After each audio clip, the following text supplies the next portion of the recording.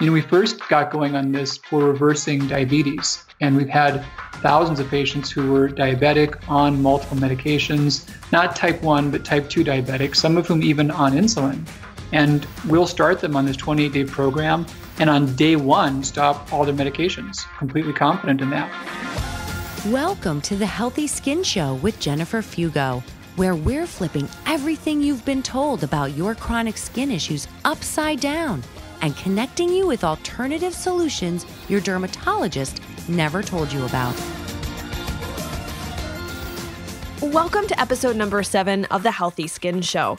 Today we're going to talk all about your liver and how your liver is so important, not just to your health in general, but to rebuilding healthy skin.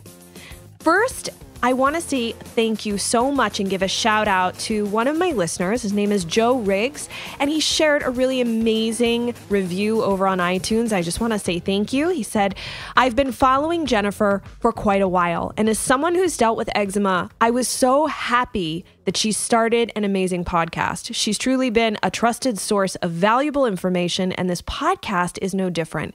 Episode number 2 with Kelsey Kinney was particularly eye-opening. At the 12-minute, 30-second mark, talking about restrictive diets was such a game changer for me. The connection between the gut, inflammation, and your skin cannot be talked about enough. This is huge. Do yourself a favor, hit the subscribe button now, and enjoy." Joe, thank you so much for tuning in and being a listener. I really deeply appreciate it. And if any of you want to share your thoughts about the podcast, head on over to iTunes and leave a review. Now, before we dive into our interview today, I've got a really great guest ahead. I want to answer a listener's question, as I typically do. And so we've got a great question from Maria.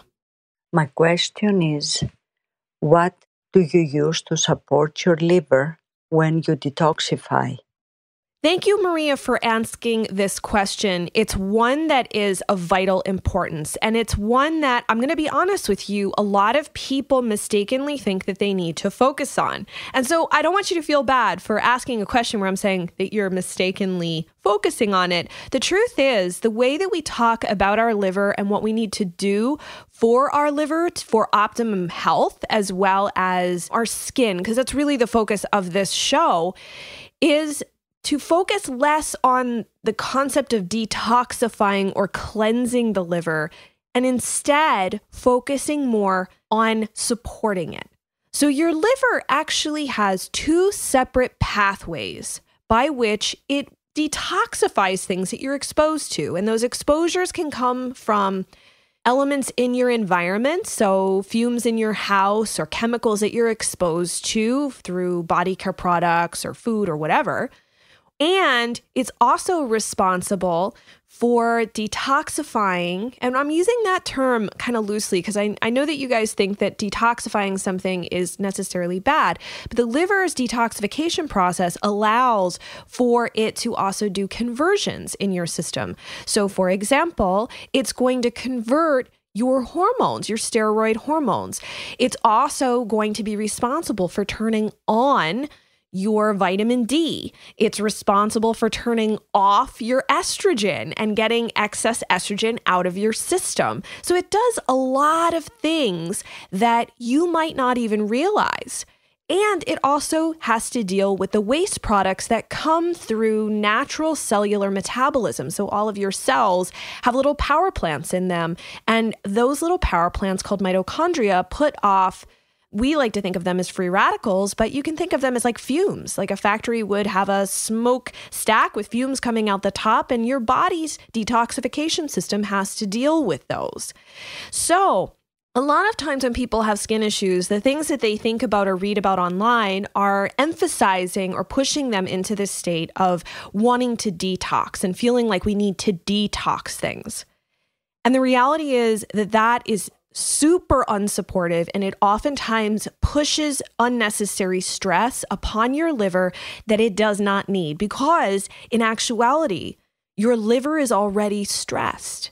And that can happen because of a number of reasons.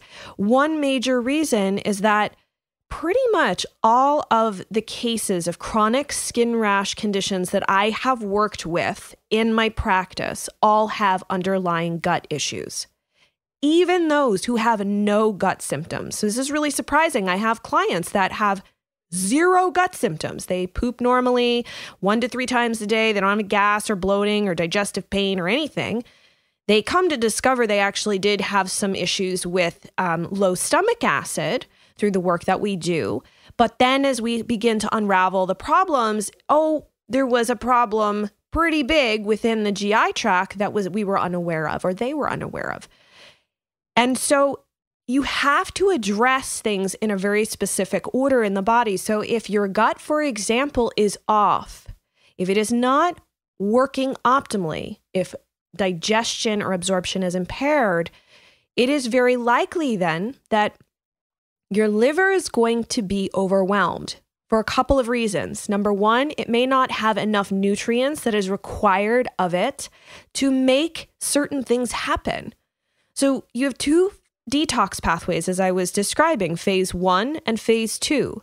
Well, phase 2 detox within your liver requires different pathways, but they require different, what we call like cofactors or substrates. You could think of them as just ingredients as part of a recipe, but they're required. It's like you can't expect your bread to rise if you don't put yeast in it.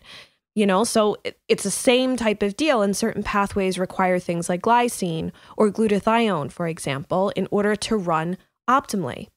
However, if your liver is bombarded by a lot of toxins due to, say, dysbiosis or an infection in your gut, it is now having a really hard time dealing with all the toxic waste that's being thrown at it, because it's responsible for dealing with that in addition to everything else it's supposed to be doing.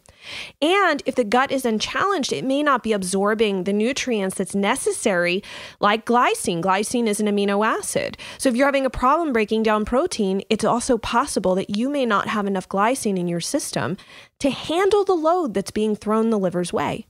And so one very common story in my practice is that clients will express that in doing research online, they came across this notion that they should do like a liver detox or a liver cleanse. And unfortunately, they began to flare and get a lot worse as a result of doing that, because the cleanse or the detox puts an undue amount of stress upon the liver that it just cannot bear. And I'm not going to go in depth right now into the whole ins and outs of the liver, because I've actually have a whole separate podcast that specifically deals with this and explains and simplifies this whole system of phase 1 and phase 2 detoxification for you. And I will put that link in the show notes. It's actually a podcast. It's under 10 minutes, so it's a super short listen. And you're going to completely understand how the liver does its job once you listen to it. So what I would recommend instead of detoxing and cleansing your liver is to focus on supporting it. What can you do to support your liver so that it can deal with whatever work you need to do on your body or in your gut or your hormones or whatever?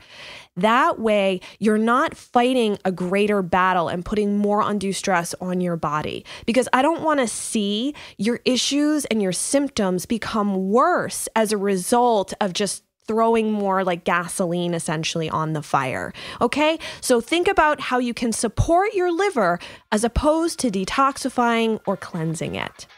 And with that said, I think it's time to dive into today's interview.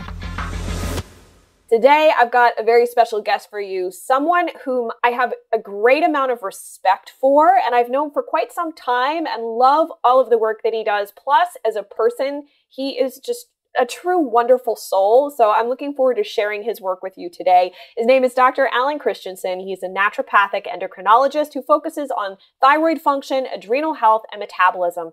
He's been actively practicing in Scottsdale since 1996 and is the founding physician behind Integrative Health.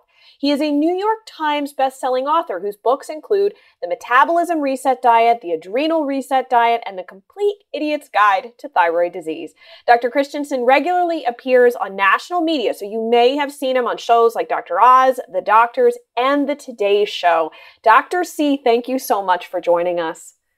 Hey, Jennifer, that was super kind. Thank you so much. I'm jazzed to be here with you. It's going to be a lot of fun. Yeah. And so one of my favorite topics to talk about is liver health. And you've got this great new book out where you've tied metabolism issues to the functioning of your liver, which I think is really cool. And a lot of my chronic skin clients have issues with liver. The liver is just totally overtaxed. So can you talk to us a little bit? Because I haven't really dealt with liver stuff yet on this podcast.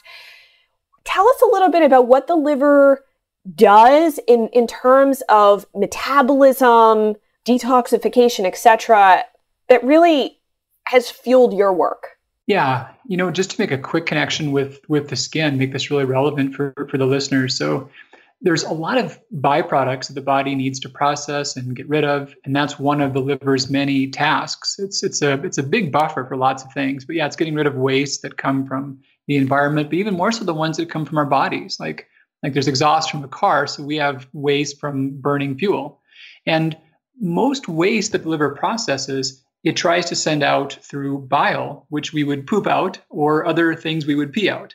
But when that can't work as well, a lot of those same wastes go out through the skin. And that's often one of the base components of much for skin disease. Eczema, psoriasis, dermatitis. An extreme example of that can be jaundice, where the skin is overtly yellow and the liver is completely blocked. But it's not all or nothing. So in many cases, when there's chronic inflammation of the skin, it's because too much is being diverted from the liver to the skin because the liver can't work right. And that's a big problem. When you have chronic skin issues, a lot of times there's just so much waste in the system that your poor liver is really struggling. And how exactly would this then connect to your metabolism? Because another issue, it's not always the initial or large complaint that a lot of clients have, but they always tend to have body fat that they're trying to get rid of, and they're really struggling. They're also in this like perimenopausal stage a lot of times, or they've actually transitioned to menopause. What is the connection there? Because I believe that the liver, at least from my schooling and education, the liver is really responsible for managing your blood sugar levels as well. Can you talk a little bit about that? Yeah, the emerging concept's called leaky liver. So really? Yeah. So we just barely hearing about that. But in the case of managing blood sugar you mentioned, so someone's got diabetes, one of the hallmark signs of that is they have high blood sugar when they wake up and after meals. Now, when you wake up, you didn't just eat. So when your blood sugar is high, that's because it was leaking out of the liver. There was too much coming out of the liver as you're sleeping. And then after meals, this is a recent thing we've discovered. We used to think that, we had a meal, I just had some food recently. And so the glucose in our bloodstream, we think, is the result from what we just ate. It seems really intuitive. But they've been able to differentiate that now, to differentiate the glucose from a meal versus the glucose from the liver. And most people that have struggles with their weight or their liver function in some way, their glucose after a meal isn't from their meal. 78, 80% of it comes from their liver releasing it. It's not from what they just ate. Wow. That is quite different than what most people actually think. We troubleshoot which food I ate. Did I eat too much carbs? Did I eat bad food? And it was actually, that was none of it. That was the tiniest part of the glucose in the bloodstream. The bulk of it is what our body is making. So, in terms of how the liver manages our blood sugar, like you mentioned, how it manages our energy and our weight. So our bodies need fuel constantly. We're sleeping, moving, whatever. And we also need certain nutrients almost constantly. But if you think about it, we don't intake them constantly. We eat a certain number of times, and whatever frequency it is, good or bad, it's not constant, And same thing for nutrients, the building blocks we need, the micronutrients to help carry out reactions. We don't consume them when we need them. So the liver is this big warehouse, and we're holding on to fuel, we're holding on to nutrients. And when it works really good, it gives us what we need on the spot. Now, what I've seen as the real pitfall with people in terms of the weight is that I think everyone has a sense that if they starve themselves in some way, they can have their weight go down. But the problem is that they don't feel well. Their energy is compromised and their weight shoots up again. Maybe they lose a lot of muscle mass. So none of us get exactly the fuel we need on a given day. So our liver is always buffering that. There's always a little too much or a little bit too little. And when your liver works right, that too much or too little is not a big deal. You've got harmless ways to make glycogen or triglycerides. Those are stored fuels in the liver. And that doesn't mean you gain weight. You just got more fuel for the future. And the days where you get too little, you're not wiped out. You just draw that out of your liver and you're fine. So the trick is, not how do you starve yourself in the latest du jour way. The trick is, how do you get it to where your flexibility comes back again? And you're not a prisoner to eating, just be on this tightrope of not too much, not too little. That's really interesting that you mentioned that because I've had a lot of clients that are kind of starving themselves, eating very small portions. They have thyroid dysfunction. They've got these chronic skin issues. They've got weight to lose.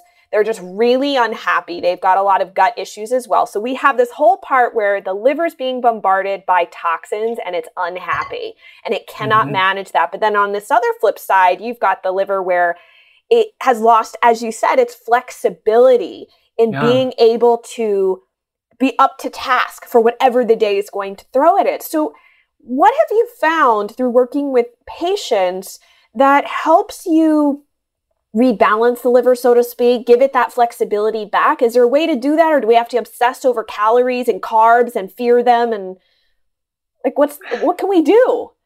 Well, so as important as your liver is, the positive side of the story is that it's also resilient and it's quite regenerative. It's got a large capacity to heal and repair itself.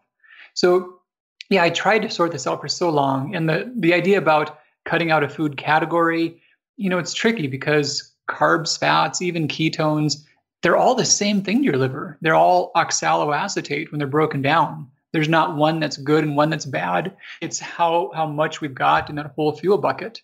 And then I even thought about, what about just cutting all of that low and just fasting? And the pitfall there is your liver needs building blocks to get rid of the stored fuel. So it needs certain essential amino acids from proteins to package up wastes to get rid of them.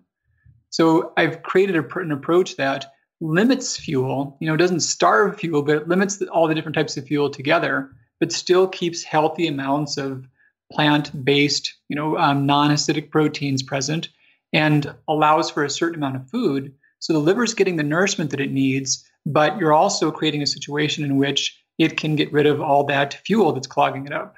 I love the fact that you say, you're giving the liver all the nutrients that it needs. That's a concept that we haven't ever really talked about in wellness because everybody's so fixated on detoxing their liver that they don't realize, at least it's been my opinion, I'd be curious as to yours, that I feel like a lot of liver detoxing is actually too harsh for most people. It can exacerbate things and make things worse. Do you think we should be detoxing, or is it more of a supportive approach to the liver that seems to help bring it back in line and help with all the different systems of the body? I thought about this like you're mining and you've got these tunnels and the little cars in the tunnels and the guys with the picks getting the rocks out of the wall and putting them in the carts. And so imagine that a lot of these tunnels are clogged up. So the thing that's going to work is you've got to get more carts down there to get the stuff that's clogging the tunnels and get all that out again.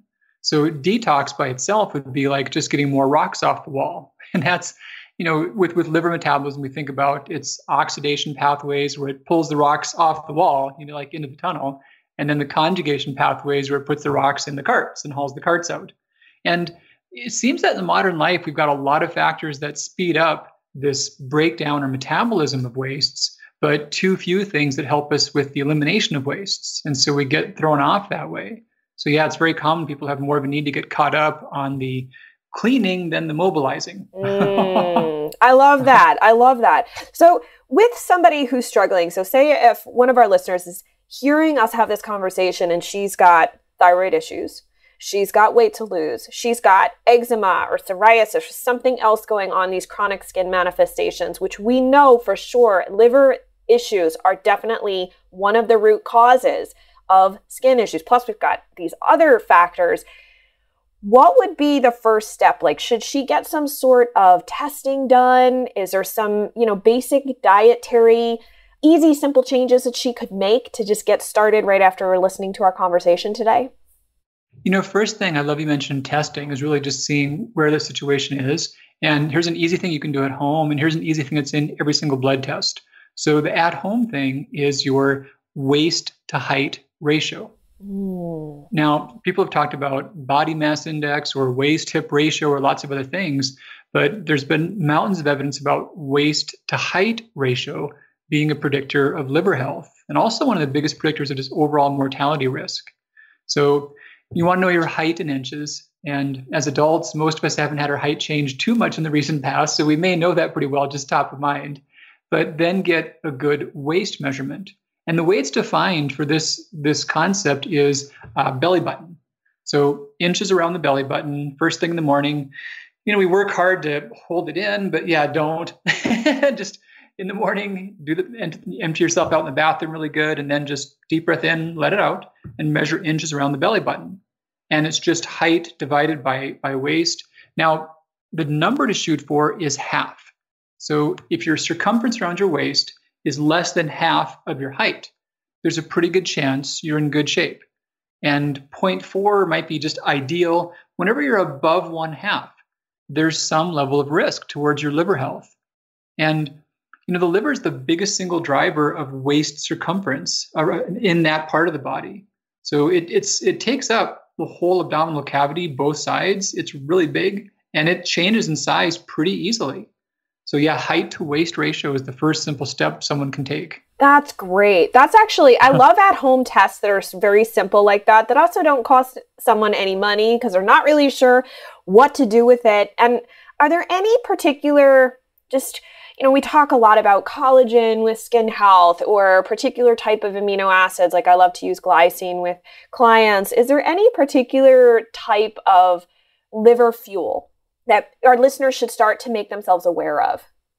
Well, the funny thing is, I think about the liver's various things that tax it. And all the data they look at seems to point to the fact that the biggest stress is just processing our food. We talk a lot about the gut being the entry point for the body. And when you think about it, it's really more so the liver. The gut is still not even inside the body until things come in the bloodstream. And from there, they go to the liver, and the liver immune cells decides if things are okay or not. But the biggest amount of work the liver carries on is just processing our food, the carbs, the proteins, the fats, even the ketones, whatever it is. So you'll hear about, fructose being bad for the liver, or saturated fat being bad for the liver, or this being good for the liver. And they're all completely contextual. So when your liver is at fuel capacity, everything over that capacity is hard on it. That's the thing. Even like the fructose studies, I don't recommend fructose to add to your diet, but it doesn't hurt the liver in studies until someone's already at their fuel needs and it's added on top of it. So all the things that are good and bad are completely contextual. So the first thing is just not blowing past what your fuel needs are. Now, I categorize fuel as the carbs and the fats primarily, or any ketone supplements, because protein is different. So the liver has a pronounced need for essential amino acids, and that doesn't really change based upon activity levels or whether you've got too much or too little fuel. So a lot of people try to lose weight, but the pitfall is they'll compromise their protein status. And the reason why that's bad, of course, we lose muscle mass. But we lose muscle mass because your liver still needs to get protein from somewhere. So if you're getting too little dietary protein, your liver then eats up your muscles to do its best to carry on its reactions. And then you end up slowing your metabolism further and setting yourself up for just more struggles. I have to tell you, I love what you just said. Love it. Because one of my biggest complaints, I would say, or issues that I have with clients is oftentimes they've cut protein down to a point where they're maybe eating only 30 or 40 grams a day, which especially when you have thyroid issues and other hormone issues, I'm like, there's really no storage for protein. You need a constant influx, especially if you've got healing and repairing to do. So I love that. And that's one reason why I'm very excited for your brand new book. Can you tell us a little bit about, obviously this is a snippet of this larger conversation that you have in this book. Can you share it with us? Why should somebody go and check it out? Because I am so excited for it. Well, the book is really meant to be the kind of thing that you tear up in dog ear and go through as a program. That's what it really is. It's a 28-day reset. So the exciting thing is that in the course of just a few weeks, you can completely shift your liver function and get it from where it's, holding you on a tightrope to where too much as weight gain and too little as exhaustion, to where you've got some leeway again. And that's the part I'm jazzed about. We first got going on this for reversing diabetes, and we've had thousands of patients who were diabetic on multiple medications, not type 1, but type 2 diabetic, some of whom even on insulin. And we'll start them on this 28-day program, and on day 1, stop all their medications, completely confident in that. I'm not advocating this to those that we're not working with, but when we supervise someone, we'll stop their medications, and over the course of 28 days, they can be non-diabetic in almost all cases. Wow. So we saw, though, that the main thing happening was this change in the liver, and realizing that this is a big benefit to many who are not diabetic. Half of adults in America, a little over half, either are diabetic or are highly at risk for it. And there's similar numbers for a thing called fatty liver syndrome. And almost anyone to where their appetite, their energy, and their weight just don't naturally sync up, they've got problems with their liver.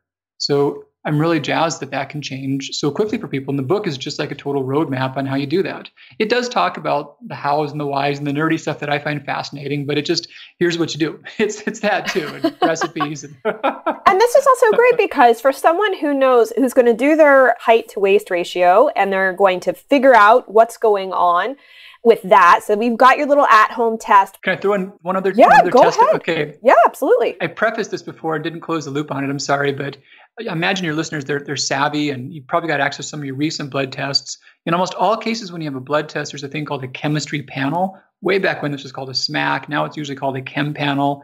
And in that, there's almost always liver function tests. So there's one called ALT, and that's alanine aminotransferase. It's an enzyme that's normally only inside of liver cells. And it's normal that liver cells die and pop open and new cells take their place. So the amount of that ALT that's in the bloodstream is proportionate to how many liver cells are dying. And some is normal. But when there's a higher rate of cell death, this number gets higher. Now, here's the big wrinkle. Most labs say that you're normal between somewhere in the high single digits, like 6 to 9 is most common for the low end. And then high end of normal might be upper 40s to low 60s. It varies per region. But if you're a woman, all liver specialists agree that if you're above 19, something's wrong. Really? So you can be pretty much dead center of normal, but have a problem going on. Wow. Yeah, and that's a very easily obtained test. Most doctors will run like a CMP or a BMP, and it should typically show up in one of those. But as long as you're asking for your CMP, a comprehensive metabolic panel, it'll show up on that. Yeah, if you've had any blood test done, you've probably had that done. It's not anything esoteric. And yeah, you can be spot on within normal, and no debate at all. Liver specialists say, hey, something's wrong for a woman who's over 19. And it definitely could be other factors, medication reactions, hepatitis, infections. The most common thing, though, barring any obvious explanation, is early fatty liver syndrome. And that's what this thing is I'm talking about. The liver gets so clogged up with fuel that it can't burn. It creates symptoms, and eventually it gets sick, too. And that's why this is a great opportunity for us to dive into this, because liver is such a big piece of it. And I really appreciate you for having this conversation with us today and sharing. I hope that we can maybe have you back sometime to talk more about this, because the liver is just so important. It's such an important organ, and I feel like we don't give enough attention to it. We fixate on a lot of other things when it's a big piece to solving the puzzle. And I'm excited for your new book. I'm going to put a link to where everyone can get it in the show notes. Is there anything, final thoughts you'd love to share, or any place you'd love to direct the listeners to go check out? Final thoughts, I guess the big thing is just that when things don't work that way, there's reasons for it. If you've done the right things, but you still have the skin symptoms, your energy isn't stable, or if your weight doesn't seem to respond properly to a good diet or exercise, it's not your fault. There's something wrong. And the main issue behind those collective patterns of symptoms is liver function. And the inspiring thing is that can change. It can get better in just a few weeks. The liver is regenerative. It is one of the most amazing organs in the body, in my opinion. Yeah. Well, I'm so glad that I could have you, Dr. C, share all this great information. And everybody, please go check out the book, get yourself a copy. This is a fantastic resource for all of us because liver, no matter what you're dealing with, and it sounds like too, if you've got a spouse that has maybe blood sugar issues, metabolic syndrome, they're not quite on board with doing your program, but you guys could do this together, it would have a really great impact on your family as well as everyone's health and getting everybody back in line and regenerating your liver. That's a good thing. Liver support and balance is a good thing. Well, thank you so much, Dr. C. I appreciate your time. Yeah, thanks for having me. Awesome stuff you're doing. All right, that's a wrap for today's show. I hope that this has been helpful and given you guys a whole new appreciation for your liver. Love your liver, support your liver. Don't worry about detoxifying it. And if you're looking for those resources that we talked about today, head on over to the show notes. That way, we've got everything there for you. And if you want to pick up a copy of Dr. C's book, it's super easy to find. I hope that this has been helpful, and I look forward to seeing you in the next episode so you can continue on your journey to rebuilding healthier, clearer skin.